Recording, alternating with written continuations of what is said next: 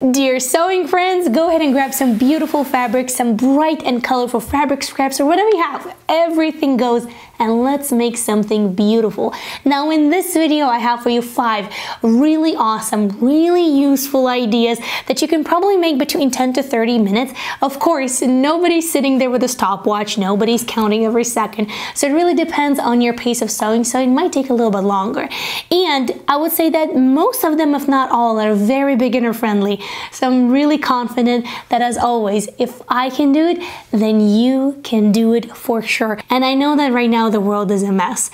And I would like to share with you that sewing is one of those things that really helps me center myself and just sort out my emotions, sort out my thoughts. So if nothing else, I truly hope that this video gives you a little bit of joy, maybe a little pause from everything else that is going on. So without any further ado, let's jump right into it. For this first project, we're gonna need to cut 2 rectangles, one bigger, one smaller, and you truly need just a tiny bit of fabric. And this particular project comes together probably in about 10 minutes. Now, the fabric scraps that you're gonna be using, use something that is a little bit lightweight, something a little drapey. You don't want anything too stiff because we're making bandana. Now, this is a great alternative to a bucket hat, which is also great during summertime and spring, you know, gardening season and traveling season. But bucket hats sometimes keeps a lot of heat in this area, so it gets a little stuffy and a little sweaty. So bandana is a great substitute to that. You can make it for yourself, you can make it for your kiddos, so definitely a great thing to have for summertime. This is what we need to do next. We're going to start working with this largest piece of fabric that we have for our project, and we're going to start by finishing the longest edges of this piece of fabric, and we're going to do double fold hem, but a really narrow one, just about 1/4 of an inch for each fold. Here you can see me do this double fold hem, and as you can see, I'm not even using any pins. I'm just folding it right underneath the presser foot of my sewing machine and doing a straight stitch, because this is such a quick and easy project. It really is not necessary, and everything comes out nice and neat. Now, for your convenience, of course, if you would like, and if it's going to make it easier for you, you can use your iron to press the hem twice, so that way it lays really nice and flat and makes it easier for you to stitch, or you can use pin needles as well. Now, after that part is done, we're going to move on onto the casing for the elastic. So what you want to do is you want to take this piece of fabric, place it right sides together like so, and then you want to stitch along this long edge right over here with 1/4 of an inch seam allowance, just with a straight stitch as well. Next thing that we're actually going to do once this is done, we're going to turn it right side out. So go ahead and do that. Now, once we have turned this right side out, now go ahead and grab your elastic, and we will need to insert it inside. And just remember to not to let it go, and just to make sure that on one side you keep the elastic and the casing together, because the next thing for us would be to stitch over it on one side and then catch the elastic on the other side and stitch over it again. So here's my casing. Here's the elastic. I'm going to push it all the way like this. Then I'm going to grab a pin and I'm going to secure this. And after that, we're going to secure the elastic to the casing, and we're going to do exactly the same thing on the other side as well. But since the elastic is shorter than the casing, the elastic right now is right over here. So you will need to pull up this elastic till here and do exactly the same thing. Now that I have secured both ends, let's go ahead to the sewing machine, and with a zigzag stitch we're going to secure these ends, and you see how pretty it gets ruched all together like that, and that is going to create a really nice back for our bandana. Alright, and now comes the most interesting part. So we have our main piece done, we have our elastic piece done as well, and now we have to put them together, and that's going to be the final step before you can actually wear your bandana. So this is your big piece, this is your elastic in the casing, this is right side up. For this one, it doesn't really matter which side you're working with. And the next step that you're going to do, the final step, you probably will need to replay it 1 or 2 times so that you really understand, but I promise you, it's really easy. And the first thing that we're going to do is, we're going to bring in this edge to this edge of the elastic, like so. And then we're going to bring this edge of our fabric to the opposite edge of the elastic, like so. So it creates over here, creates like a little envelope, okay? Now it gave us a loop over here. What we're going to do is we're actually going to fold it in half like this, okay? And then we're gonna fold in these little dangly pieces like this and like this. Ta-da! That's it. Then grab a needle and secure it. And you will need to stitch with a straight stitch over it a few times so that way it's really nice and secure. And at the end, when you flip it out, it will be all nice and secure like this. And you're going to repeat it on both sides, on one end and on the other end as well. So at the end, it's going to give you a really nice clean result. You're not gonna see any raw edges. Everything is going to be enclosed and it's going to look really, really nice. And the last thing that you'll need to do is just tidy up some loose threads, and that's it. Your bandana with elastic back is ready. And listen, of course, I understand that this is not going to win Fashion Accessory Award of the Year, but it's useful, it's practical, it definitely works. Like right now, I have made it a little bit tighter, but if you just pop it open, because I kind of folded it in, but if you pop it open, it actually covers a really good chunk of your head, and it definitely is very convenient. All right, this next project is probably my favorite from the entire list for today, if not the favorite, for a variety of reasons. But most importantly, these are just so bright and cheery. They just put a smile on my face, and I hope you feel the same way. And these are so easy to make. They're practically no-sew. You're just going to need a hand sewing needle and thread for a couple of stitches, and that's about that. So let's get started. As you have seen, I have already made a couple of sets that I really, really like, and right now I need to make an extra one for this pink one. So what we're going to do is we're gonna go ahead and grab our little template, our little square that is approximately 4 by 4 inches or 10 by 10 centimeters. Go ahead and fold it like so. Then like so, just like you would when we were doing snowflakes when we were kids, if you remember. So there we go, we have folded it in. Then what we want to do, I'm gonna take my previous template. You just want to round up the corners. So you want to create like a little flower. There we go, because that's exactly what we're making. So this is how it would look. And now we also want to make sure that we cut a circle in the middle. So here's my template again, and we're gonna go ahead and we're gonna cut this one off. There we go. So now when you open this up, so let's take a look. When we open this up, it's gonna give us that flower shape that we're after. And if you want, you can always adjust it a little bit. So for example, in my case, I definitely wanna make sure that I curve these in just a little bit more because I want those petals to be just slightly more pronounced. There we go.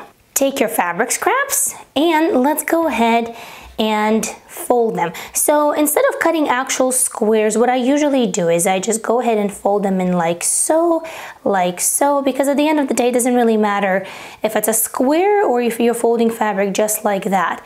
There we go. All you want to make sure is that you get that corner. Then you go ahead and you take that template, place it right over here so that way the sides of the template align with the sides of your folded corner. And then we're gonna go ahead and we are going to cut.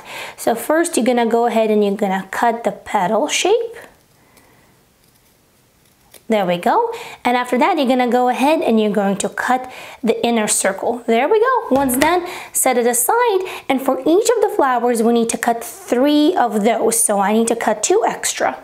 Here I'm using knit fabric, so fabric with stretch, because usually once you cut that fabric, it doesn't fray, therefore you don't have to worry about it. But you can of course use some woven fabric as well. You might apply some fray check, which is a liquid that seals the edges of the fabric so it doesn't fray. All right, now that we have cut all 3 petals, this is what we want to do next. Take each one of them and lay them flat. There we go. And if one is a little bit bigger than the other, that actually plays in your favor because then you get a really nice kind of like dimensional flower. So what we want to do right now is we want to layer them one on top of another, aligning the inner circle just like you see me do on a screen. Once done, go ahead and grab your hand sewing needle and thread. If we want to do a basting stitch or a gathering stitch right around the circumference of this corner, so make sure that you tie a knot and let's go ahead and do that. And this is so easy and so fun. You can do this with your kids, with your grandkids. You can do this to sell at a farmer's market. You can make these as gifts, as stocking stuffers, so many possibilities. I made these as little Easter gifts for kids at my daughter's daycare. So I truly think that this could be a great way how to reuse your fabric scraps and really make the most out of them, and something beautiful as well. Once done, go ahead and pull on the thread so that way you can gather the flower. There we go, nice and neat. And now let's go ahead and secure the thread and the knots so that way nothing goes anywhere. And we're going to be ready for the next step. Next step is that we gotta do the middle. So here you see I have the pink one, here I have the yellow one. For that, you can buy rhinestones. These are from Joann's, and I don't necessarily like them too much. I would like them to be a little bit more sparkly, but this will do for now. If you have some beautiful flat buttons that you know that you're not going to use for anything else, you can also use those as well. This could be a great alternative and also will help you use them as well. Then you want to go ahead and grab your hot glue gun, drop a little bit right in the middle of the flower. Grab the center of the flower of your choice and place it right on top, right over there.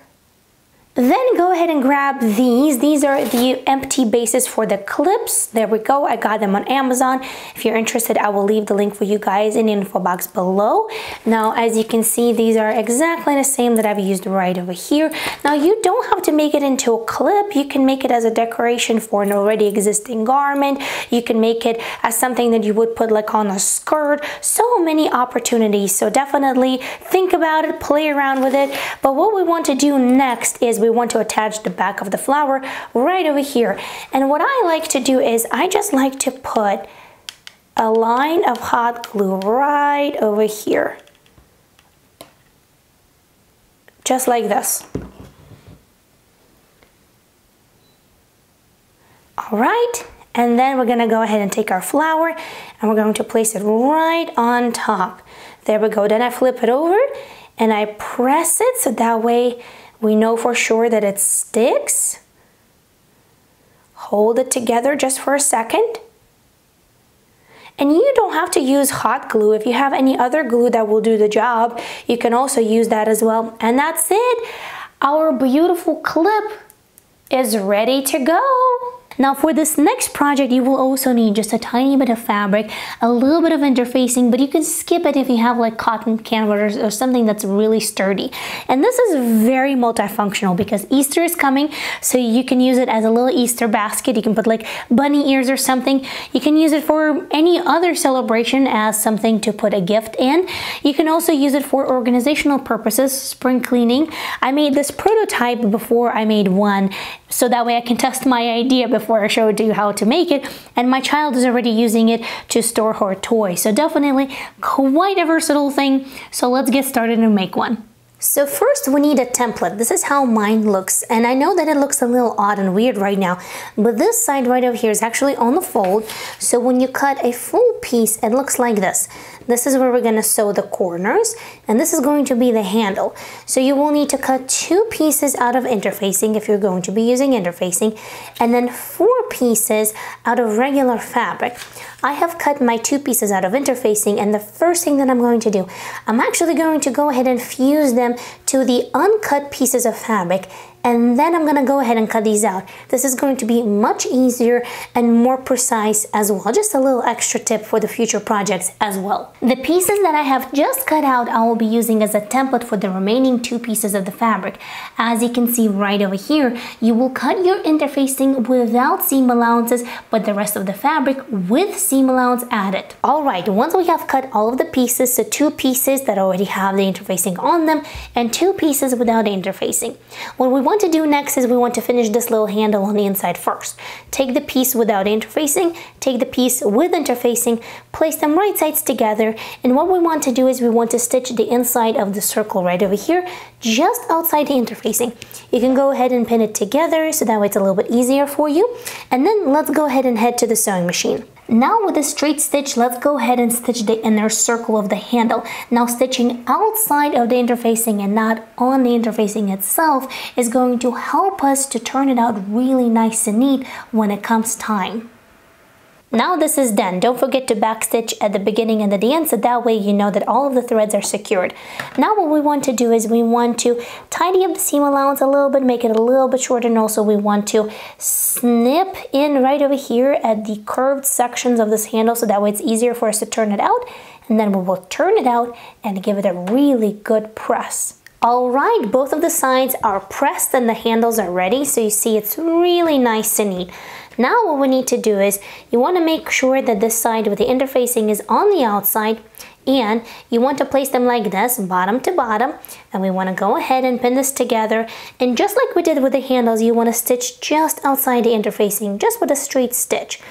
And once that is done, you're going to go ahead and repeat that on the sides as well, so the bottom and the sides. And while we're at it, we're going to do exactly the same steps for the lining of the basket as well. We're going to do the sides and the bottom with the same seam allowance as you have on the piece with the interfacing. Now, once that is done, what we have to do is on each of the sides, so you can do the same thing on this side and on this side. You have to take it, you have to place it like so, seam to the seam, like this. Then we're going to pin it together, and then we're going to sew it across. There we go. And you're going to do exactly the same thing on this side. And exactly the same thing on the remaining two corners on the other side. Now let's go ahead and make your way to the sewing machine and let's sew with a straight stitch. Now once you're doing that, just make sure that everything aligns really well and that the seams are straight. And once that is done, here comes the next step. Push the lining a little bit to the side of the basket as you see me do on a screen, and let's go ahead and turn everything right side out. Now my child here is decorating my arm with stickers, so pardon that. There we go. You want to poke out those corners, and now you want to place the lining inside of the basket, and we're almost done. Now at this point, I like to line up these two seams right over here and pin them together just to make sure that everything stays in place. And then you want to grab some bias tape. Now the length of the bias tape should be enough to go around the top raw edge of the basket. So from one side over the handle to the other side over the handle. The width of it is about, I would say, a little bit more than ½ an inch. So once you fold it over, it's about a little bit over ½ of an inch. So that's exactly what we're going to be doing next. As you see me do, you take your bias tape, you fold it over that raw edge, and you catch both the lining and the outer part of the basket, and you continue doing that all over, so over the handles and over the other side as well. Once you have everything pinned in place as you see me do right now, we're gonna make our way to the sewing machine, and with a straight stitch close to the edge of the bias tape, but making sure that we're catching both sides of the bias tape, we're gonna go ahead and sew it. Now, as you are actually approaching the end of the bias tape, just make sure that you overlap it and turn it under, so that way the raw edge of the bias tape is concealed, and that's it. Your beautiful basket is done. If you're not sure how to do the end of the bias tape, like I just mentioned, I will leave the link for a visual for that in the info box below, so that way you'll be all set. Now, if you are a member of this channel, first of all, thank you so much, and you already have a template available for this particular size of a basket. Now, if you're not sure what memberships are all about and what's that to begin with, it's a paid function that comes with quite a few perks. It's a really fun community that we have, and I will leave the information for you guys in the info box below. There's going to be a link to a video trailer about memberships and a step-by-step instructions on how to join and where to find all of the links to all of the perks after you have joined. And I would love to ask you to read them step by step, so that way once you've joined, you can dive into all of the perks that you have right away. For this idea, I went to Hobby Lobby and I picked up these little wooden boxes. There we go. This was $2.99. There were some that were a little bit cheaper, a little bit more expensive, but I definitely like the shape of it, and I also like the fact that it has this tiny little magnetic piece that allows you to shut it. And this is a truly no-sew project, but it comes together so quickly and with such a beautiful result. You will only need a tiny bit of fabric and some Mod Podge. So let's get started. Now this is the fabric that I'm going to be working with. As you can see, this is kind of like a little awkward remnant of this beautiful fabric that I'm sure you've seen from my other tutorials as well. And I absolutely love the print. I believe that this is 100% cotton that I got either at Hobby Lobby or Joann's. I don't exactly remember right now, but this is what we're actually going to do with it. So as you can see right over here, this fabric is permanently attached to our beautiful box to the top, but you can also do it to the sides, to the bottom, to the inside. And this is kind of like a little jewelry box where you can store little items, something that would fit inside. And that's exactly what we're going to do with this one as well. So first, I just want to go ahead and pick one of the pieces that I want to put on top. There we go. And then I'm going to go ahead and take a pencil, something that is not going to show once you're done with tracing it out. Once you have the basic shape, go ahead and cut it out.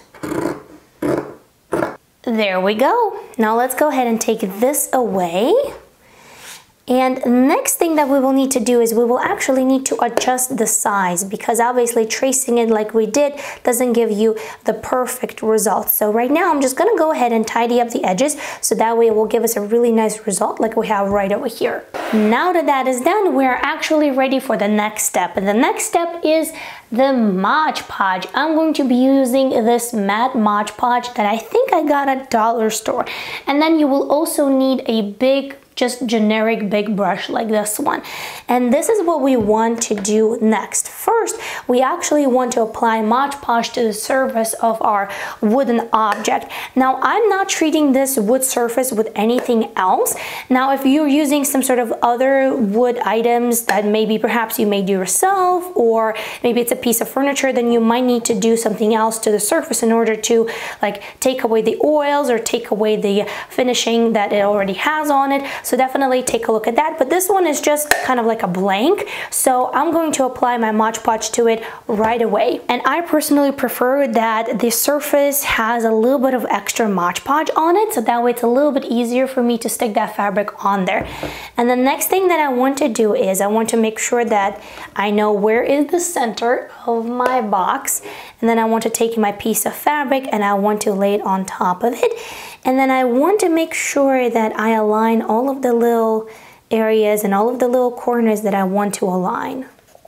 So just move the fabric with your fingers if needed. Alright, once the fabric is on it, so you see it doesn't move, it's already on it, we're going to apply about 3 extra coats of Mod Podge. That's what I did on this one, and I really like the result. So 3 extra coats of Mod Podge, and that's it. We're going to be done. Now, before we move on to our next project, which is also going to be an awesome one, probably one of my favorites as well, I wanted to let you know that this video has been kindly sponsored by Skillshare. Now, majority of you already know, but if you're not familiar yet, Skillshare is pretty much an online learning platform full of thousands of classes on a variety of topics. And we usually partner on videos like these ones, which I enjoy a lot, because it's a little bit crafty, it's a little bit about sewing, but it's full of creativity. And that's what Skillshare is all about as well. And that's why I find this works really well. So if you want to rediscover an old passion, if you want to find something new to spark your creative joy, or maybe just, learn a new skill, Skillshare is definitely your place to go. You will find videos like sewing, arts, crafts, anything that goes into lifestyle, photography, digital arts, like a ton of different topics. There are no ads, so it really is centered around learning. The classes are usually well structured. A lot of times there will be like a takeaway material or homework to do. You can also upload your own own project, so it really is a great platform. And for the first 1,000 subscribers to click on the link in the info box below, you will get 1 month free of Skillshare membership to try it out and see for yourself. So when I go on Skillshare, I actually enjoy the fact that somebody else is telling me what to do and when to do it. So I actually discovered this really fantastic watercolor tutorial by Zanina Nabil. But what I really resonated with is that she said in her opening video that anybody can do art. And that's what I try to tell you guys every time, that anyone can sew. And if I can do it, then you can do it for sure. So I did a little bit of art following Zanina's tutorial, and I truly think that you might enjoy it as well if you have a little box of watercolors, a little bit of paper. So definitely click the link in the info box below, check it out, and I hope that you enjoy it. To get started, go ahead and grab a piece of fabric. Here I'm using 100% cotton. Everybody loves a good cactus print, so I always get asked where did I get it, and I believe it was either Hobby Lobby or Joann's. And you don't want anything that's too flimsy for this particular project. You want something that has a little bit of weight to it. And then what we're going to do is we're going to cut 2 squares. Each one of them is going to be 7 inches by 7 inches, so 7 inches this way, 7 inches this way, but it doesn't have to be that way, so you can choose your own dimensions. This is what I'm working with. And just like for the tutorial of the basket that we made a little bit earlier, you want to cut a square of interfacing that's a little bit smaller than the actual fabric that you cut. So about 3/8 of an inch smaller, maybe 1/2 an inch if you want to take a 1/2 inch seam allowance.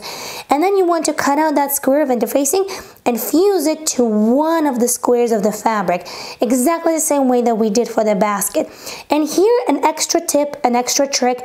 I actually didn't have enough of the interfacing and I only had little scraps to work with, so I laid it flat and I stitched it with a zigzag stitch, so that way I can actually use those little interfacing scraps that I have. So this is a little tip, a little extra trick that you can use. Now what we want to do is we want to take one of these squares, place it right side up, take another one, place right side down. We want to take our pins and we want to pin it together, and we want to pin it just outside that interfacing square, so that way we know that this is where we're going to be sewing. And on one of the sides, it doesn't really matter on which one, you want to mark that you want to leave an opening that's at least, I would say, 2–2.5 inches wide, so that way we can turn it right side out after we have sewn it together. So once you're done pinning it all together, you're gonna do a straight stitch from the point when you marked for the opening all the way up, this way, all the way down, and stop at that other mark, so that way you have that opening left. Here's our project, and I'm going to start sewing right over here. So place it underneath your presser foot. Don't forget that we also need to back stitch. And let's get started. When you get to the corner, lower your needle into your project, pivot, and then continue stitching. Once this is done, let's go ahead and snip the corners. Just be careful not to snip through the stitching. And then also let's go ahead and tidy up the seam allowances as well, so that way it's a little bit easier for us to turn it right side out. When you get to the seam allowance that is right over here where we left that little opening, I usually go ahead and leave that seam allowance a little bit bigger, so that way it's a little bit easier for us to turn it in when we're going to be doing top stitching. Once done, let's go ahead and turn it right side out. Now that we have turned it right side out, it looks a little beat up, so I'm gonna go ahead and give it a really good press. Well, now it's looking sharp. For this next step, we're gonna go ahead and top stitch all the way around this rectangle, so that way we can close that little opening that we left for turning it right side out. And it's going to be about, I would say, 1/4 inch, maybe 1/8 of an inch away from the edge. So we're just going to be top stitching on the very edge of our rectangle. Once this is done, the last and final step is very easy. Take one of the corners, whichever, go ahead and fold it like so, and then on this side right over here, measure about 1 inch and place your pin needle, catching both sides of the rectangle. And this is where we're going to be stitching with a straight stitch with a straight line. Then go ahead, take the next corner, fold it in the same way. Go ahead and measure about 1 inch and place a pin needle catching both sides. And you're going to repeat that on all remaining corners. Once you have pinned everything together, this is what you're going to have. And now let's make our way to the sewing machine and stitch up these corners. And that's it, your little dish is done. And as always, I encourage you to think outside of the box. Now I know that you've seen these 1,000 times, but also this is what we usually see, but what if you actually turn it the other way? You might like it a little bit better that way. In fact, I might do as well. So you might want to turn it this way. Who knows, maybe you like this shape of a dish a little bit better than the other way. And also this could be a really great kind of like carrier for a gift. So for example, obviously this is just an example. I haven't really thought it through just yet, but I actually poured a batch of handmade soaps. So this could be really a great way how to kind of combine two together and maybe put it in a bag. So here's a little soap, here's a little dish. Obviously you're not going to use this dish for the soap, but it kind of makes a really nice kind of duo of a gift. So definitely take a look. Spring cleaning is coming up, so that's one of the reasons I made these, because these will be really great sorting out little stuff, so that way it has a designated place in the house. Now, I have to ask you, would you like to see more ideas like these, quick and easy, using your fabric scraps, real straightforward for beginners? If the answer is yes, then click right over here. I have a full playlist of videos like this one that is full with really great ideas. So definitely click right over here. Thank you so much for watching. I truly hope that this put a smile on your face, that you enjoyed this. And until next time, happy, thoughtful, and creative sewing. I'll see you soon. Bye!